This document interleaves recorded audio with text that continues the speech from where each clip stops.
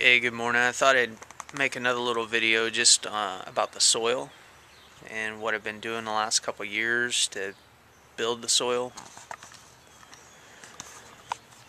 Part of organic gardening is, the major component is building the soil. You feed the soil feeds the plants, and the plants feed you. Or at least that's the mantra. So, how I go about feeding the soil. In the fall, I get just cover this with leaf mulch, and that's pretty much it.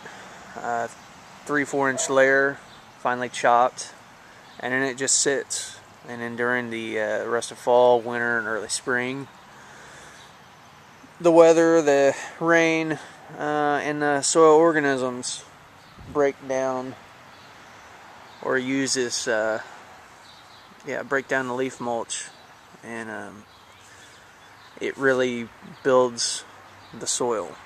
And by that I mean the structure of the soil improves as especially the earthworms come up, grab a little beak, begin shredding this organic material,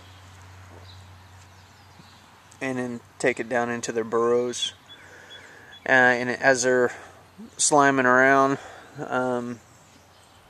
they're not only breaking this stuff down so that the nutrients are available to the plant roots, and making the tunnels and things and excreting the waste as a byproduct, but they're also helping to build soil aggregates, as you get bacteria and fungi that are also growing, and they're good bacteria, good fungi that are sliming together these soil particles into these aggregates, which then increases the capacity of the soil to hold water,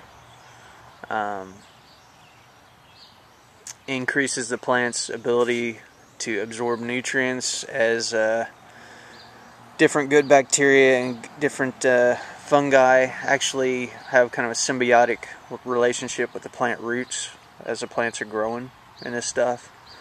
And again, with the earthworms building all these tunnels, makes just these easy paths for the plant roots to grow down, to have access to air, water, nutrients. So it really does wonders. Now I guess this year I used a little bit, put some soil amendments in, I guess bone meal, blood meal, and another organic complete fertilizer, just to kind of compensate for these heavy feeders.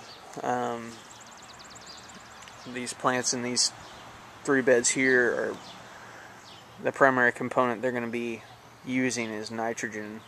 So just to kind of help them along, since I'm kind of got them planted so close, on the space limitations I have here. But for the most part, the leaf mulch is the biggie, and it's going to do more. I guess doing some sheet composting is going to do more for the soil than anything I can really add to it. And you'll find that year after year it just gets better and better as you continue that. And then you don't till.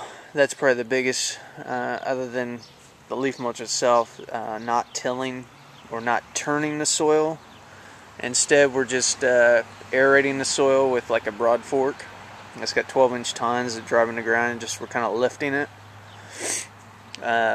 breaking apart the soil in a gentler way, and not completely destroying the soil aggregates or the structure that's been built by the soil organisms. And so by broad forking it, using a gentler approach, we still accomplish what we want to do, is aerating the soil, but we're not destroying its structure. And the structure of it is important because, again, that's what allows it to store water, oxygen,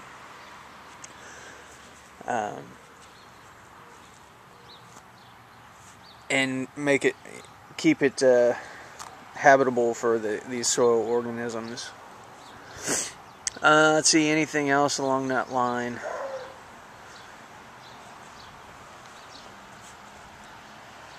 The other advantage to this is that it really cuts down on the weeding, because most of your weed seeds are going to grow in the top couple inches of the soil, and so when you till, I mean, there's like literally thousands of weed seeds, you know, they're lying dormant, just waiting for the right conditions, you know, of getting the right amount of heat, right amount of light to stimulate growth. And so in tilling, you stir all that up, and you'll find that within a couple weeks you're going to be battling a lot of weeds. Whereas here, I mean, there are still a few weeds that come up, but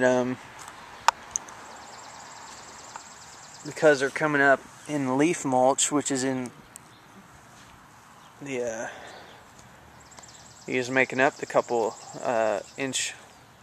top inches of your soil, it's a lot easier to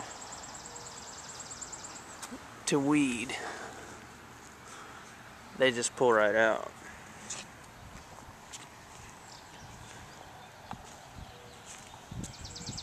And there's a lot less of them because you're kind of taking care of the problem on the front end and just preventing them from germinating in the first place.